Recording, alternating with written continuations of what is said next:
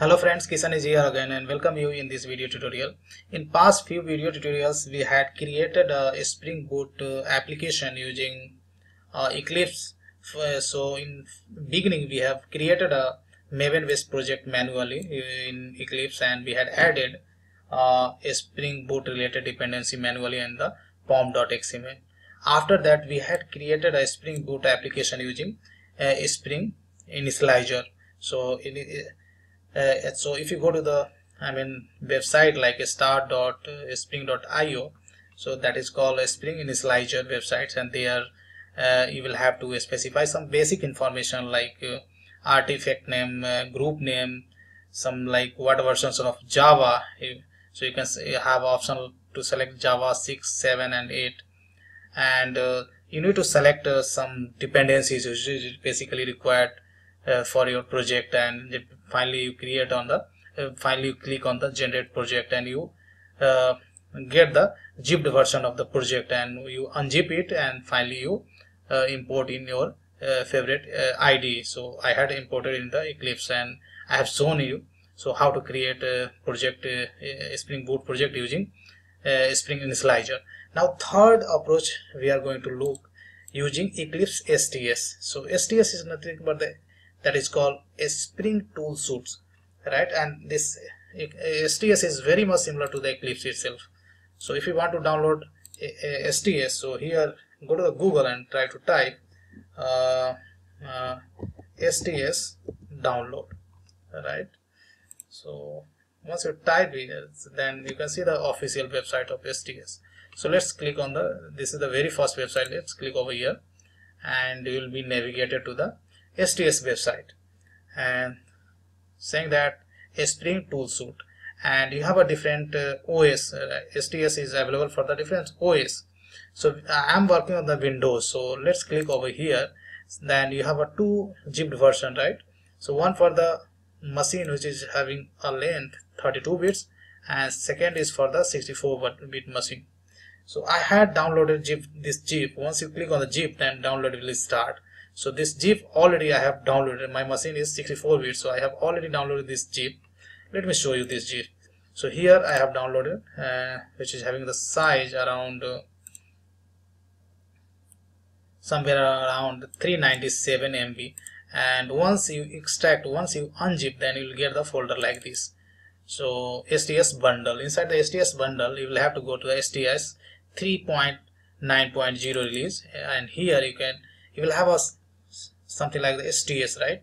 Seems like STS logo. You will have to click over here.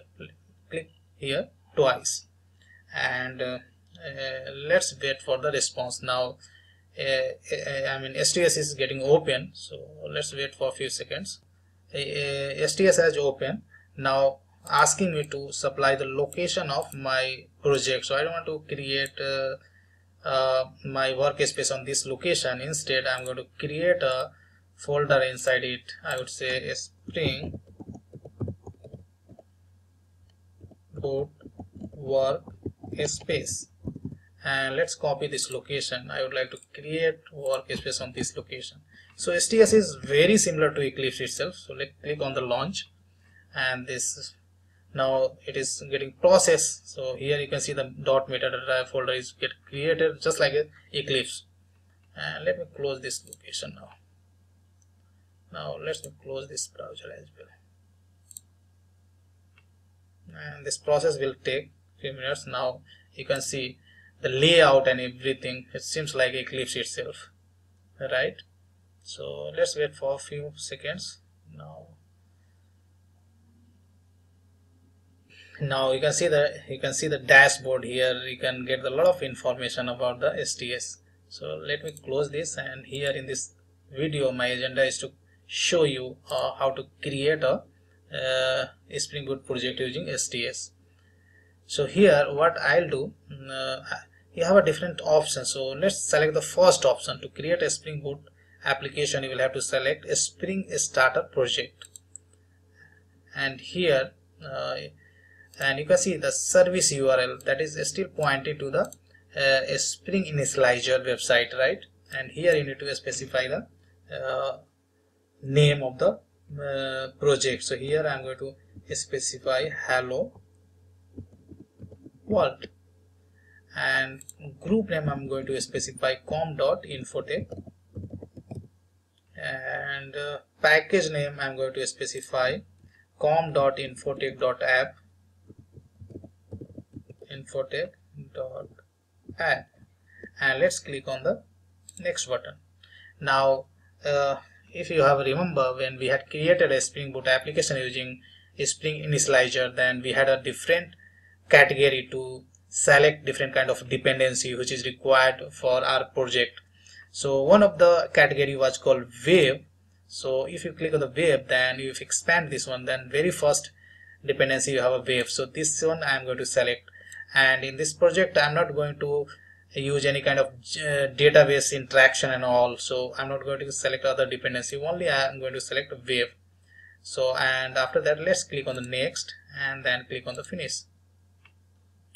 Now after few seconds you'll see a project will appear here. So here you can see project is getting appeared, and now Maven is started downloading all dependency from the central repository, and you can see the now project has been created, and you can see the project structure. So com.infotech.app package, you can see a class, a Spring Bootstrap class is automatically got added, just like a Spring Initializer, right?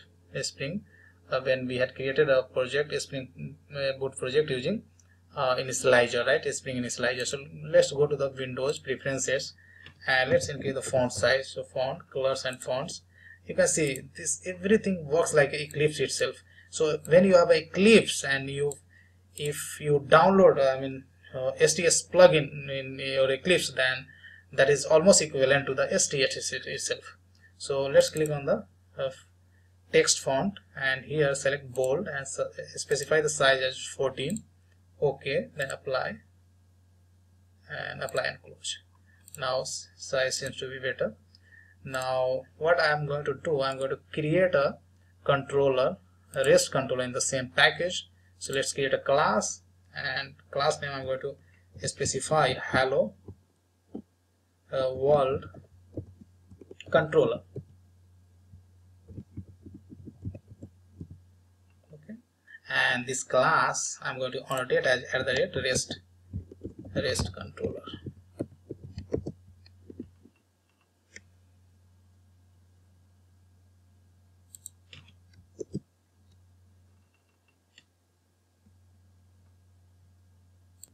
So I have annotated this class as a REST controller, and let's add one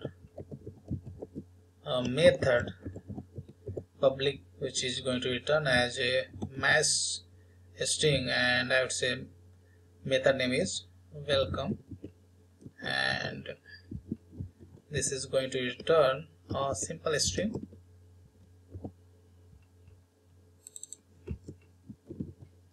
And I would say welcome to Spring Boot, simple string message, and this method I want to expose to the outer world.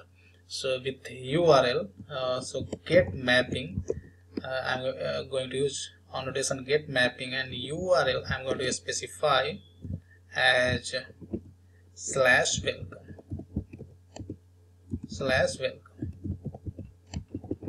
Now everything is set up. Now let's run this application. So right click on this. So here when you create a project, a Spring Boot project using STS, then you can create, right click on the project, and here run as, you have an option is called a Spring Boot app. So let's click on this, and now your project is going to run. Now you can see the STS console, and here saying that Tomcat is started on the port 8080. Now let's open the browser and let's try to access this application. Now here you will have to type http://localhost:// 8080 and your URI of your resource is welcome, so /welcome, and you press enter. Then we get the response, welcome to the Spring Boot, which is coming from the RESTful web service, right? So, and this response is coming from the this RESTful web service, right? So that's all. I have kept this example as simple as possible because in this video just I wanted to show you how to use STS. So we have learned almost all three approaches to create a Spring Boot application. So whichever is suits for you as a developer, then you can go for. My favorite is basically usually I have installed STS plugin in my Eclipse March itself. I haven't downloaded a separate STS what I have shown in this video tutorial. So if you have a already existing Eclipse, then you go to the Eclipse marketplace, and here basically you can search for the STS and you can install STS plugin in your existing Eclipse itself, and that will work like a very much similar to the STS itself. So here if you search for the STS, right,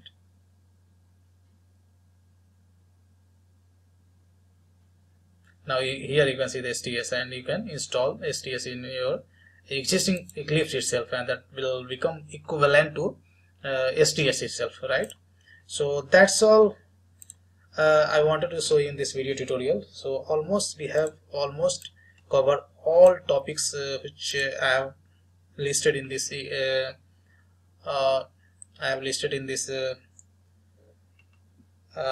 slide, except one thing, CLI. So those things I'll cover in the separate video itself. So I'm very much sure now you can create a Spring Boot application using by creating the simple Maven based project in Eclipse. But if you create a Spring Boot application by creating the simple Maven based project using Eclipse, then you will have to add manually all dependency in your pom.xml, and that's the tedious for the developer. So either you can use STS tool, or you can go to the Spring Initializer, and there you can specify the all information, and finally you need to click on the generate project, and that project will be generated in the form of zip, and zip file you can store it on a hard disk, and you can unzip it and you can import in your favorite IDE, and that way you can create a Spring Boot application as well. So that is the convenient approach. So thanks for watching this video, and I think in this demo I have just created a very simple application. So this code I'm not going to put on the GitHub, right? So in this, my intention was to show you how to make use of the STS, how to download, and how to make use of the STS. So STS is also called Spring Tool Suite, right? So this is basically used to create a Spring Boot application. So thanks for watching this video, and see you in next video tutorial.